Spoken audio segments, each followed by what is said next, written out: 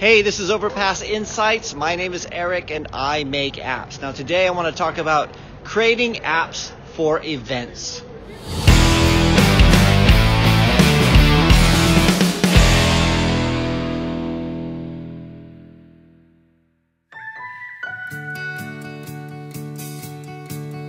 The road ahead, it twists and turns, and the sun beats down and it burns, but I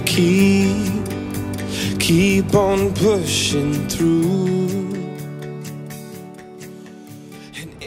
Alright, so today I'm coming to you from Central Oxford, where I just finished my Toastmasters meeting for the evening.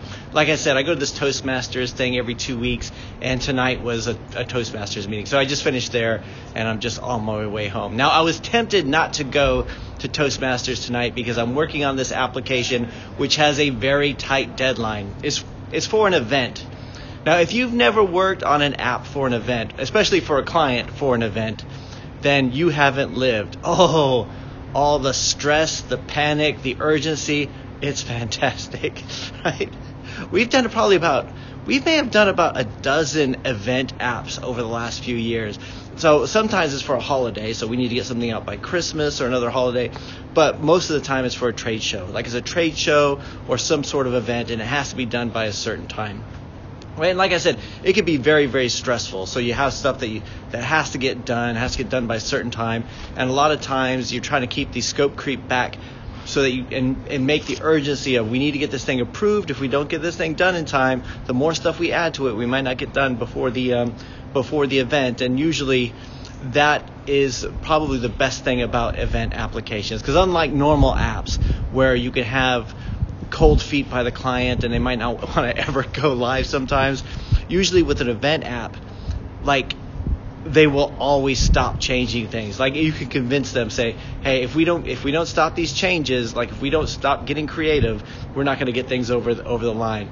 And usually when you have the event, so like in the past we've done some applications for like trade shows and stuff, which are like 3 days long, and usually those 3 days we might get a few calls like panicking, saying, we have one user who can't install it on their Android phone or something like that. But usually after the event, everything's done. And unlike a normal application where you have, it's difficult to say this as a hard and fast rule, but it just seems to happen from time to time.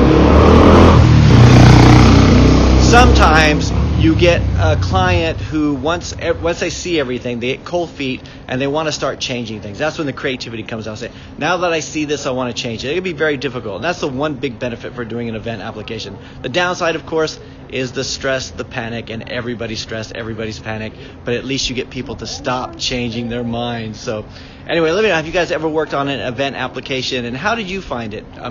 Anyway, that is it for today. I'll talk to you guys again next time. And every step quicker than the last, my feet tread down this beaten path, and I keep on pushing through.